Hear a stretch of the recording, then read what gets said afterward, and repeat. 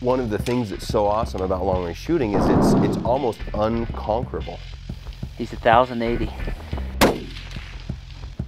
And it seems crazy for a really expensive gun company like us to be talking about cost, but we are really focused on how to keep the costs lower. What you see is our prices don't come down, but our quality just gets better and better and better. Are you one of those who want a custom rifle so bad your teeth ache, but just haven't been able to make yourself second mortgage the home to get one? Well, let me help you with something. So this rifle here is, MSRP is a little over $2,000. I know that if I buy this rifle and if I try some good ammunition, I'm going to end up with a combination that will do everything I need it to do. Design intent gets compromised by high volume manufacturers. But what are you really getting when you buy a custom rifle? And is it that much better?